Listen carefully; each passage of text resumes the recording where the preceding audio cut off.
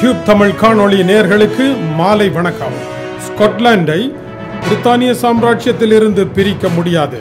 Boris Johnson கடிதம். பிரித்தானிய சாம்ராஜ்யம் என்பது 300 வருடங்களாக ஏற்படுத்தப்பட்ட ஒரு கட்டமைப்பு. அதை தனியாக பிரித்து செல்வதற்கு ஸ்காட்லாந்து விரும்புகின்றது.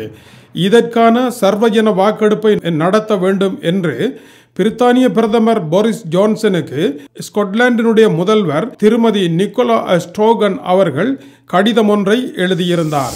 காரணம், வருகின்ற 31ஆம் திகதி ஐரோப்பிய ஒன்றியத்தில் இருந்து பிரிட்டன் பிரிந்து செல்வதற்கான அனுமதியை பெற்றுவிட்டது.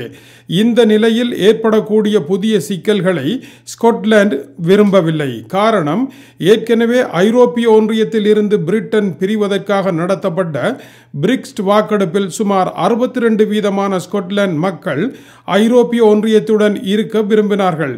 எனவே பிரிட்டனுடன் இணைந்து பிரிட்டனினுடைய எதிர்கால திட்டங்களை சுமக்க வேண்டிய தேவையில்லை, நாம் பிரிந்து செல்ல விரும்புகின்றோம் என்கின்ற பொருள்பட ஸ்காட்லாந்தில் இருந்து அனுப்பப்பட்ட கடிதத்திற்கு இப்பொழுது பிரித்தானிய பிரதமர் தன்னுடைய கடிதத்தை அனுப்பியிருக்கின்றார். 2014ஆம் ஆண்டு ஸ்காட்லாந்து பிரிந்து செல்வதற்கான சர்வஜன வாக்கெடுப்பு நடத்தப்பட்டது.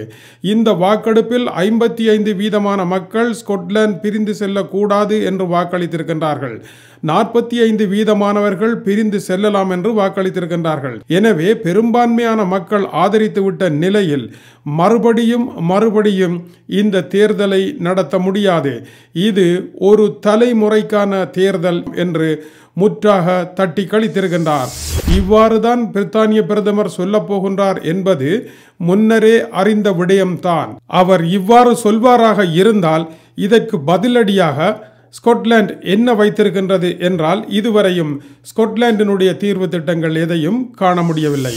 இதற்கிடையில் பிரிக்ஸ்ட் வெளியேற்றம் ஒரு விவகாரம் என்றால், மெக்ஸ்ட் வெளியேற்றம் என்கின்ற இன்னொரு விவகாரம், பிரித்தானிய அரண்மனையில் இருந்து இளவரசி மேகன், அவருடைய கணவன் ஹர்ரி ஆகியோர் விலகி செல்லுகின்ற விவகாரம் ஒரு திருப்பத்தை அடைந்திருக்கின்றது. அவர்களுக்கு தீர்மானம் எடுக்க ஒரு கால அவகாசம் கொடுக்கப்பட்டிருக்கின்றது.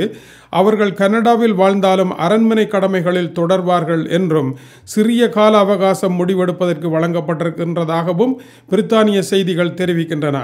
அதேவேளை அவர்கள் கனடாவில் வந்து வாழ்வார்களாக இருந்தால் அவர்களுடைய பிள்ளைக்கான பாதுகாப்பு செலவை வழங்குவது யார் என்கின்ற விடயத்தில் கனேடிய பிரதமர், கனேடிய அரசு அவர்களுக்கு முழுமையான பாதுகாப்பையும் வழங்கும் என்று கூறியிருக்கின்றார். இந்த நிலையில் அடுத்த கட்டமாக என்ன நடைபெறப் போகின்றது என்றால், பிரித்தானிய அரண்மனையை பொறுத்த வரையில் அவர்களுக்குள் இவ்வாறான ஒரு பிளவு ஏற்படுவதை அவர்கள் விரும்பவில்லை. 1936ஆம் ஆண்டுக்கு பின்னர் பிரித்தானிய அரண்மனை சந்தித்திருக்கின்ற மிகப்பெரிய பிரச்சனை இது என்று வர்ணிக்கப்படுகின்றது.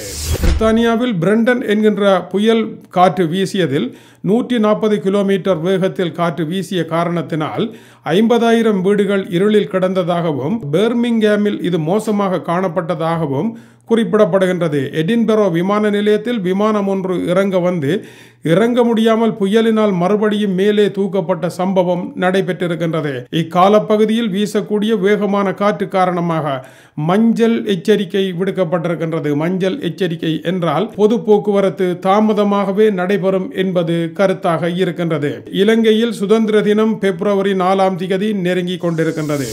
இந்த நிலையில் இந்தியாவில் இருக்கின்ற மார்க்சிஸ்ட் கம்யூனிஸ்ட் கட்சி ஸ்ரீலங்காவில் தமிழ் தேசிய கீதம் பாடப்படுவதை தடுத்திருப்பதை வன்மையாக கண்டித்திருக்கின்றது. காரணம், இலங்கையினுடைய அரசியல் அமைப்பில் தமிழ், சிங்களம் என்கின்ற இரு மொழிகளும் அங்கீகரிக்கப்பட்ட மொழிகளாக இருக்கின்றன. அந்த வகையில் தமிழில் பாடுவது தப்பல்ல, ஏற்கனவே பாடப்பட்டு இருக்கின்றது.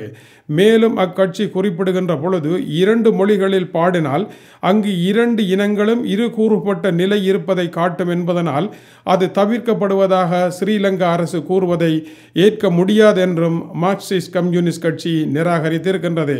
இவர்களுடைய கோரிக்கையை இந்திய அரசு என்ன செய்ய போகின்றது என்பது தெரியவில்லை. மார்க்சிஸ்ட் கம்யூனிஸ்ட் கட்சியினர் இலங்கையினுடைய இன பிரச்சனையில் கடந்த காலத்தில் சரியான ஒரு நிலைப்பாடை எடுத்தவர்கள் அல்ல என்பது இங்கு குறிப்பிடத்தக்கது. மறுபுறம் இலங்கையின் தமிழரசு கட்சிக்கு முன்னைய தலைவர் சம்பந்தன் அவர்கள் தேர்தலில் போட்டியிடுவதில்லை என்று அறிவித்திருக்கின்ற நிலையில் புதிதாக சுமந்திரன் அவர்கள் பதவிக்கு வருவது ஆபத்தானது என்று சுரேஷ் பிரேமச்சந்திரன் அவர்கள் கருத்து வெளியிட்டிருக்கின்றார். மாவை சேனாதிராஜா அவர்களும் போட்டியிடப் போவதில்லை என்றும் இவர்கள் நியமன பதவிக்காக காத்திருக்கின்றார்கள் என்றும் அவர் குறிப்பிட்டிருக்கின்றார்.